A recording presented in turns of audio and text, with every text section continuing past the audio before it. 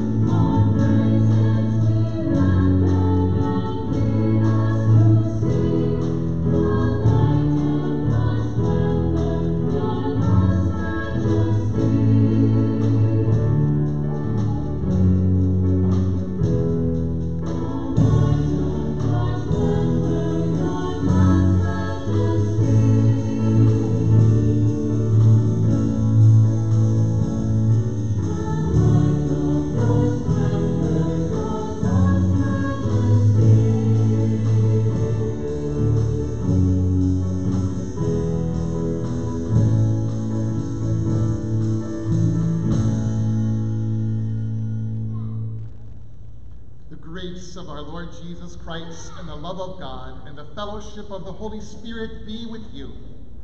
And also with you. We have come into the presence of God, who created us to love and serve him as his dear children, but we have disobeyed him and deserve only his wrath and punishment. Therefore, let us confess our sins to him and plead for his mercy. Merciful Father in heaven, I am altogether sinful from birth. In countless ways I have sinned against you and do not deserve to be called your child. But trusting in Jesus, my Savior, I pray, have mercy on me according to your unfailing love. Cleanse me from my sin and take away my guilt. God, our Heavenly Father, has forgiven all your sins. By the innocent life and perfect death of our Lord Jesus Christ, he has removed your guilt forever. You are his own dear child. May God give you strength to live according to his will. Amen. In the peace of this forgiveness, let us praise the Lord.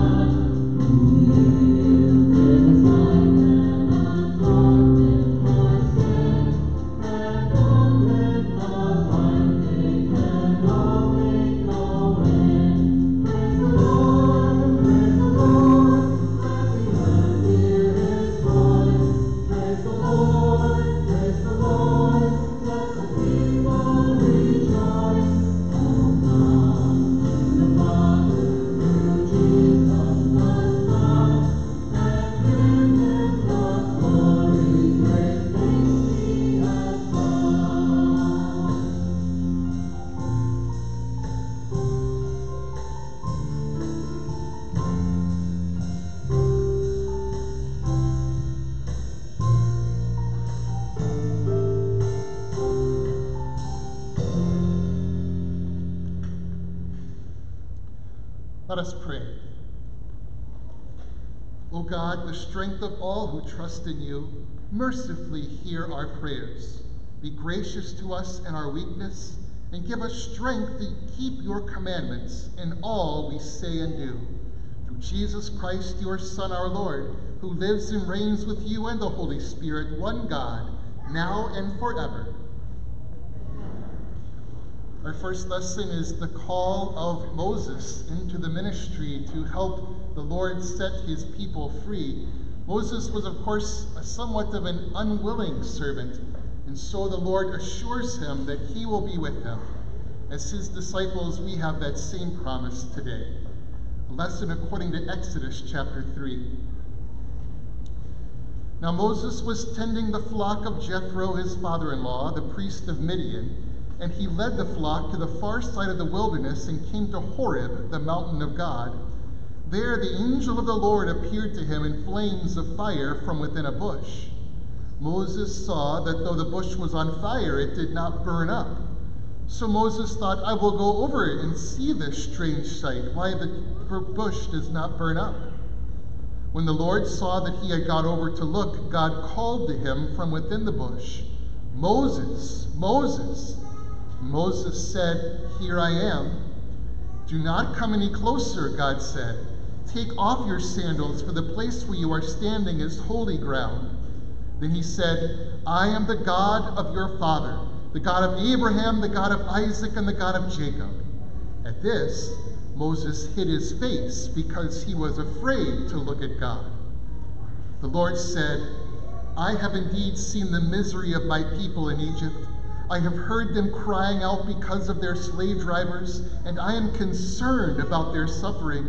So I have come down to rescue them from the hand of the Egyptians and to bring them up out of that land into a good and spacious land, a land flowing with milk and honey, the home of the Canaanites, Hittites, Amorites, Perizzites, Hivites, and Jebusites.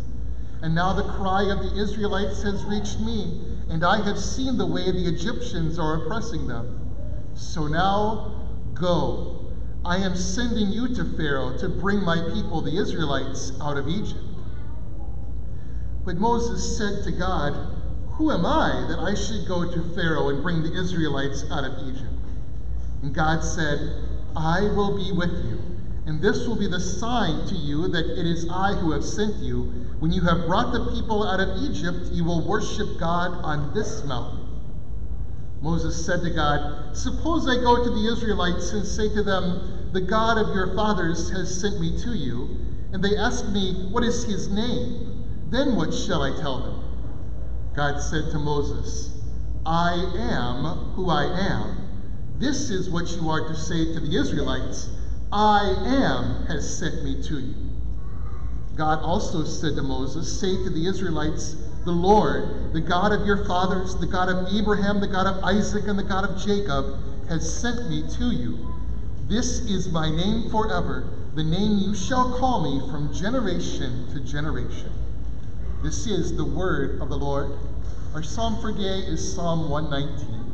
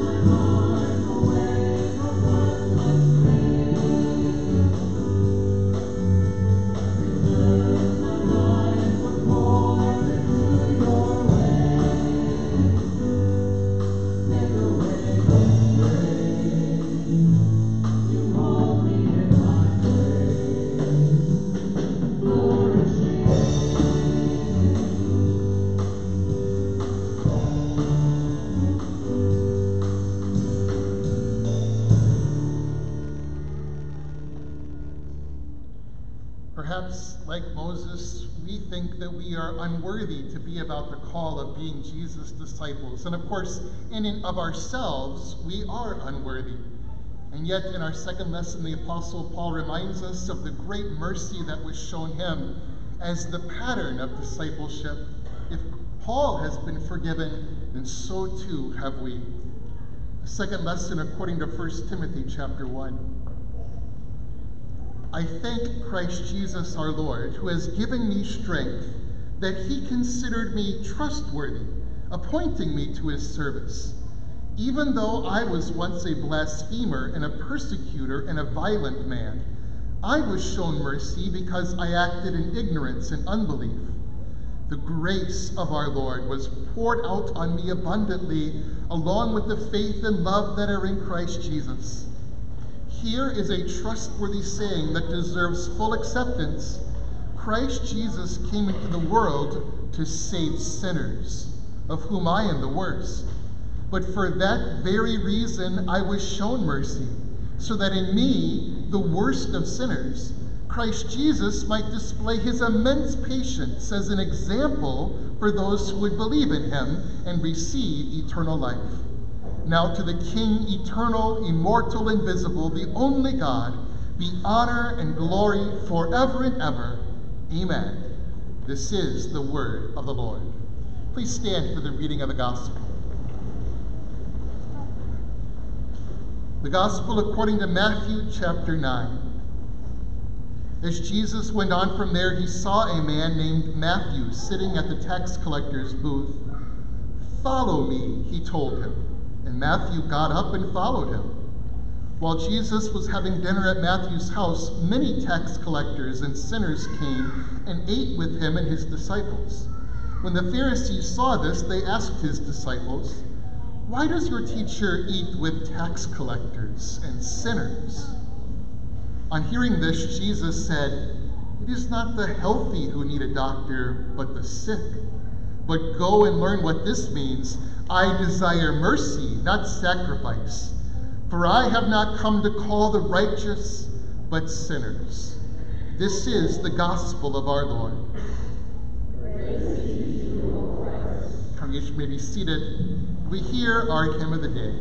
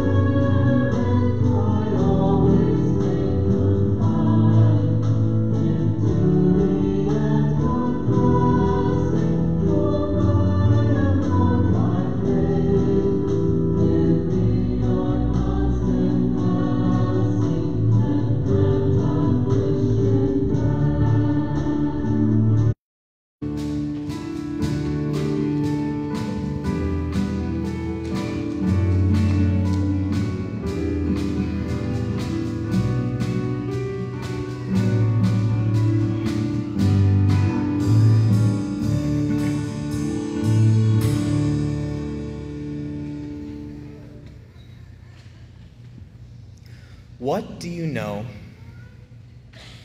about sailing? This is probably a good time for me to admit to all of you here that I've never actually been sailing myself. So in preparation for this sermon, I had to do a little research, watch a couple movies about sailing. So I watched the modern cinematic masterpiece Moana, and then I watched Titanic. And I think that between those two, I've probably got the gist. So you're out there, and the hot sun is beating down on you, and you can feel the wind blow through your hair. You reach down your hand, and the water feels cool. You can smell that sea breeze. Make way for the King of the world. And then night hits. And suddenly, everything changes. That hot sun that was keeping you warm a second ago has gone down. And those little waves that were just tapping the side of the boat before are now crashing into your little vessel. The wind is blowing harder and harder, and it's taking you and your boat and your sail off course. It's a whole lot scarier now. Added to that, you've been sailing now for the better part of 12 hours. It's somewhere between the hours of 3 or 4 in the morning. And since the water is so rough, it's all hands on deck. So it's not overly surprising to you with this lack of sleep all day that your mind starts playing tricks on you. So you don't pay it much mind when you see that weird light off in the distance. You just figure it's your mind playing tricks on you. So you go down to the side of the boat and you rub your eyes a couple times, shake your head, splash a little bit of that water on your face. But curiosity's got the best of you. So you look back to where you saw that light before.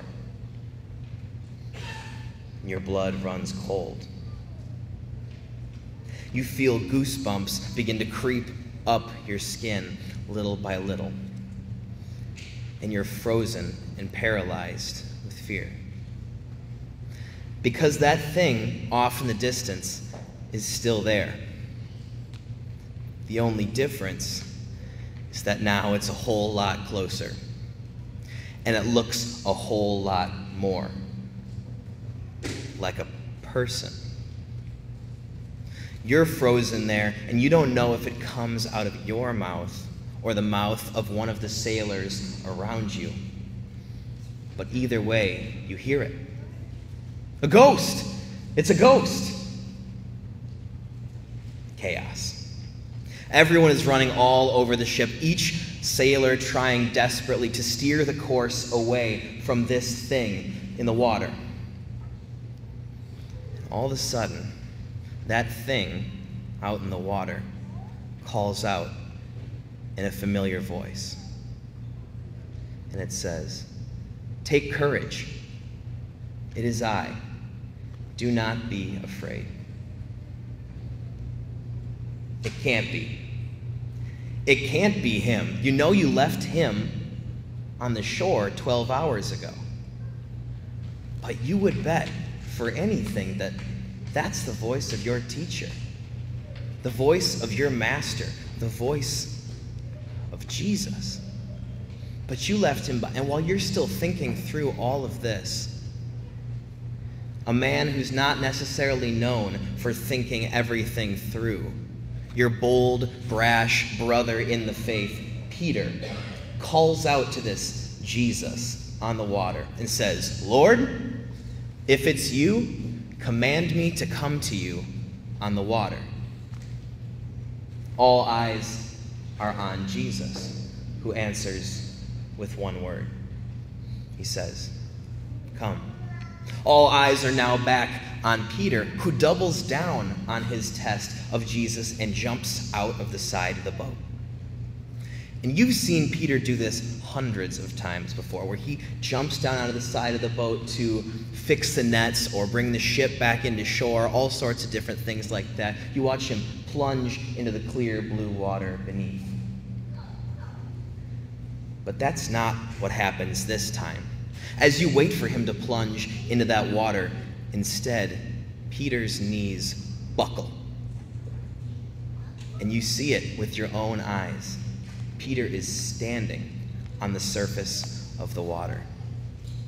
He has his eyes deadlocked on Jesus, and he's walking him. You've got to be dreaming. You've got to be dreaming. You must have fallen asleep on your watch. This can't be happening. But no amount of pinching yourself is getting you out of this one.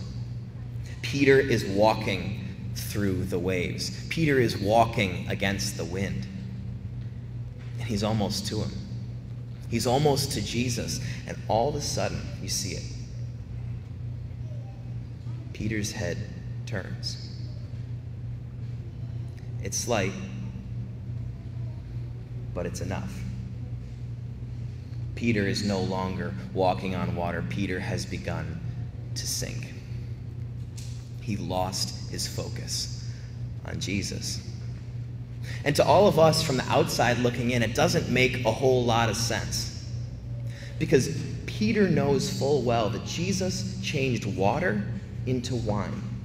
Peter has seen Jesus make the blind see and the lame and the crippled walk.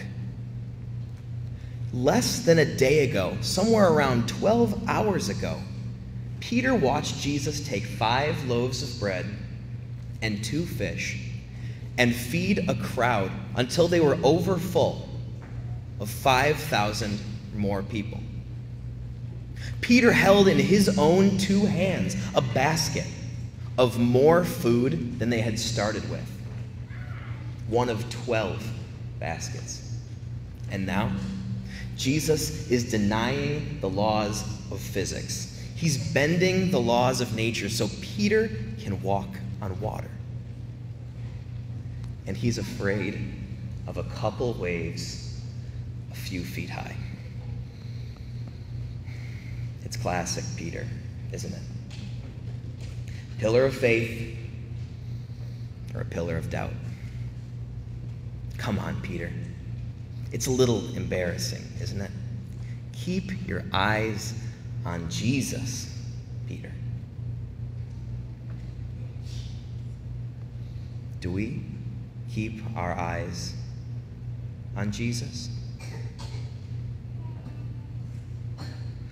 When the waves and the wind of our lives crash against our little boats, do we keep our eyes deadlocked on our Savior? Sometimes. Sometimes, even though the whole world seems to be crashing down around us, we hold to the promises of our Savior. Christ be my leader, we say and we sing, and we know that God has us in his hands. But what happens when the storm gets worse? When the wind and the waves of our lives here on earth crash and beat down against us? What happens when we've been saving up for months, for years, to finally buy a new car for us and our families, just to get T-boned on the way out of the dealership? What happens when our medical bills are so expensive that we can't afford to take our children to see a doctor? What happens when the prejudice and the bigotry and the civil unrest that we thought lived and stayed beneath the Mason-Dixon line creeps up into our areas and our neighborhoods? Then what? Do we fall to our knees in prayer before our mighty God and ask him to help us? Sometimes. Sometimes we shoot up a couple quick prayers, and after waiting for a couple days, which seems like an eternity, with no response, we give up on God. Or maybe we don't go to God in prayer at all. Maybe we try to take our own problems and our own sins on our own shoulders. Maybe we self-medicate. We try to eat away our problems, to drink away our sins. Do we get violent physically or emotionally with the people we love the most, with the people who love us the most? Then we're not walking on water anymore. We're sinking. We've lost our focus on Jesus. Peter lost his focus on Jesus, and he sank. And he should have kept sinking to the bottom of the sea in that storm, and he should have kept sinking and sinking and sinking into the depths of hell. An imperfect man in the hands of a perfect God. But that's not how the story ends, is it? Peter has just doubted his Lord and Savior, and he's sinking, and the first thing that comes to his mind is clear as he calls out, "Lord, save me." And then what does Jesus do? Does he fold his arms and look down into the water and let Peter just flounder around for a little bit to show just how hurt he is, that he would not trust his mighty God? Of course not. We're told in our text for today that Jesus immediately reaches down his arm to pull Peter out of the water. He says to him, "You of little faith, why did you doubt?" It's stern, it's gentle. And the two come back to the boat. And all at once, the wind dies down, and the waves subside, and the chorus rings out from the people on the ship. "Surely you are the Son of God." Peter lost his focus on Jesus, and he sank. But immediately, Jesus reached down his strong but gentle arms to pull him out of the water. It doesn't take much piecing together to find out how God treats us a lot like Peter. We fall, and we start to sink every day of our lives. But we cry out, Lord, save me. And the Lord reaches down his strong and gentle arms to pull us out of our sin. There is no sin heinous enough. There is no depression deep enough. There is no life of mistrust that is long enough or horrible enough to keep Jesus from reaching down those arms and pulling us out of our sin. Peter was saved by those strong arms of Jesus. And a year after Peter was saved, Jesus took those same strong but gentle arms and did something even more amazing. He spread them for us on the cross. Those hands that reached down to scoop his doubting disciple out of the water were pierced by nails driven through. He hung there for Peter's doubt. He bled there for your self-reliance. He died there for me, for you. And those same pierced hands that hung on the cross, a few days later, Jesus shows to his disciples to prove he's risen. That he rose for Peter and those disciples. That he rose for me. That he conquered death, sin, the devil, for you. So, dear brothers and sisters in Christ, keep your eyes on Jesus. Keep your focus on your Savior. And even when you fall, and when you fail, and when you begin to sink, call out to your Lord. Lord, save me. And he will pull you up. Amen. Now may the peace of God, which transcends all understanding, guard and keep your minds through faith in Christ Jesus. We'll now read the sermon text from Matthew chapter 14. Immediately, Jesus made the disciples get into the boat and go on ahead of him to the other side while he dismissed the crowd. After he had dismissed them, he went up on a mountainside by himself to pray.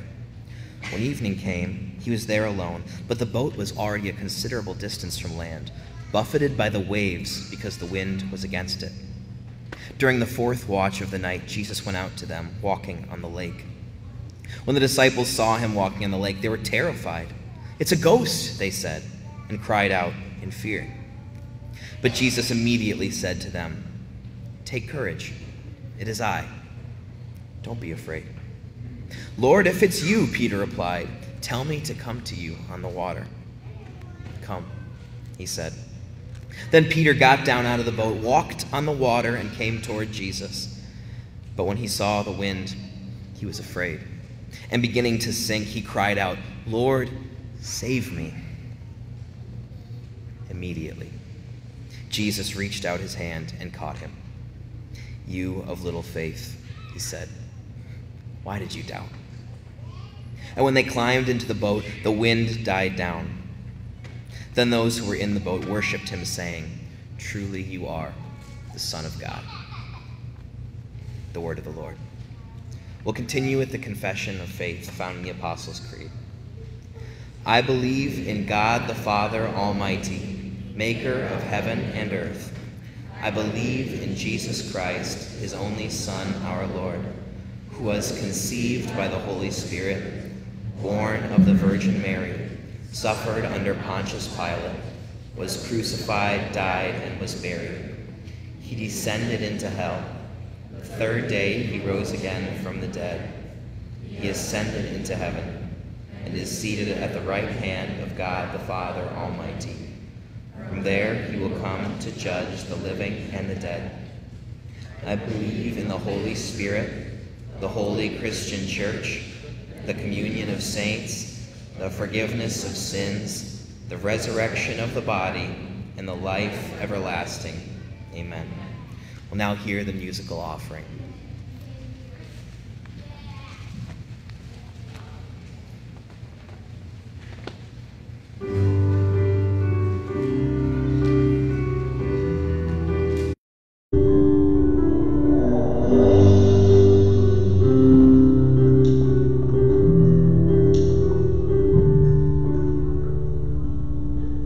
Who am I? I'm the Lord of all the earth.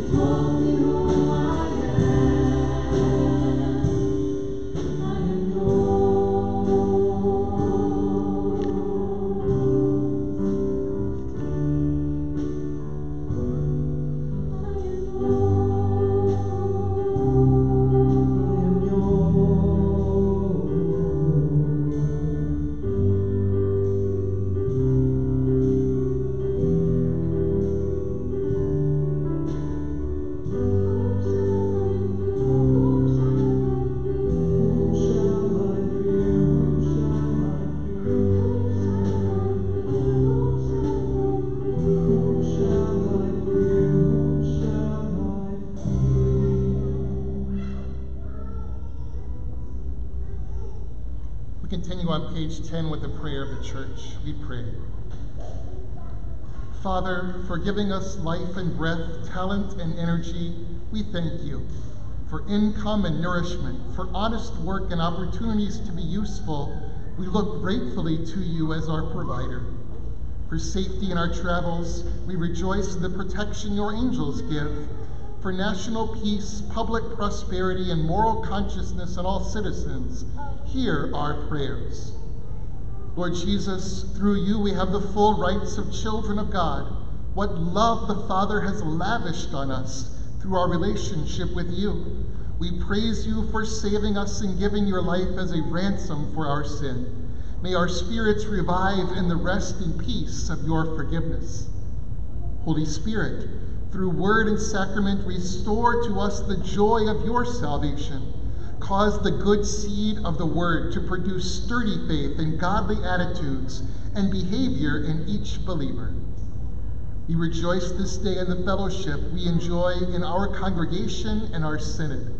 Keep our parish and synodical leaders faithful to their tasks. Make them men of both courage and prayer. Preserve Christ-centered doctrine and practice in our fellowship at all times. Make each of us active in Christian service and supportive of our leaders. O God, the giver of life, health, safety, and strength, we praise you for having granted your servant Mel Schuler a successful heart procedure. May he daily remember your great goodness, that he may serve you with a life that reflects genuine thankfulness for all your blessings. Lord God, we thank you for all the mercies with which you blessed our fellow believer, Betty Freilich, now fallen asleep. We thank you especially for having brought her to the knowledge of your Son, Jesus Christ. We pray that you comfort her family and all who mourn her death with your precious promises and cheer them with the sure hope of a blessed reunion in heaven. Teach us to number our days aright, that we may gain hearts of wisdom and finally be saved through Jesus, our risen and ever-living Lord. This weekend, our nation sets aside time to celebrate Father's Day. Therefore, we ask that you bless all earthly fathers as they seek to fulfill the calling you have entrusted to them. Give them loving hearts and sound judgment to exercise godly family leadership.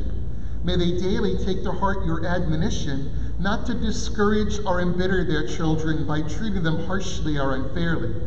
Help them instead to bring up their children in the training and instruction of the Lord. In loving Christian fathers, may children see reflections of you, the Father whose love for us is perfect and complete. Hear us, Lord, as we bring you our private petitions.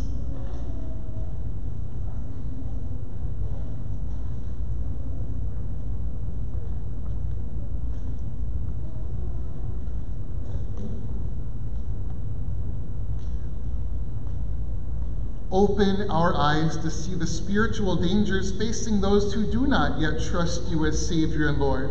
Move us to share with them the hope of unending life we have in you. Go with us into our world and support us in all we do to your glory. Amen.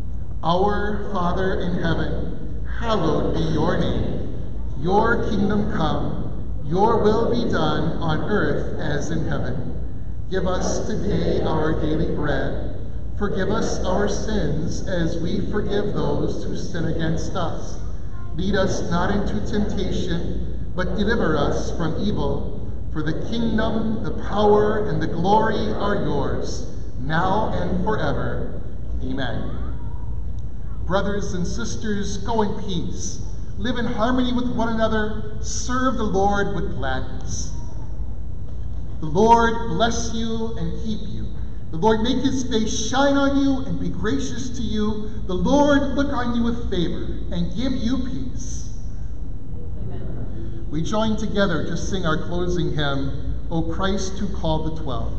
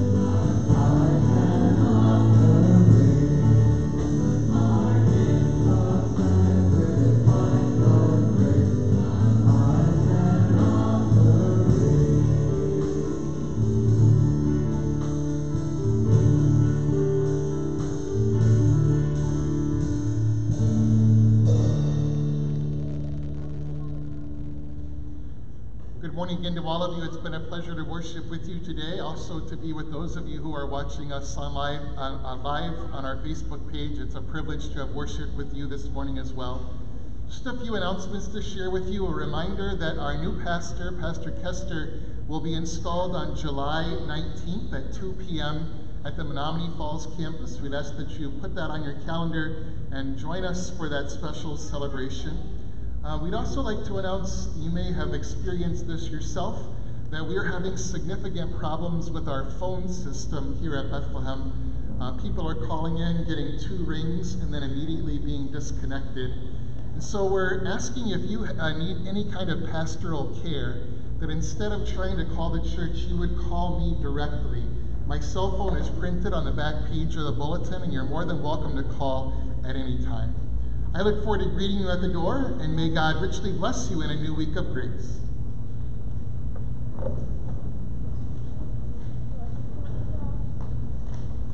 Thank you.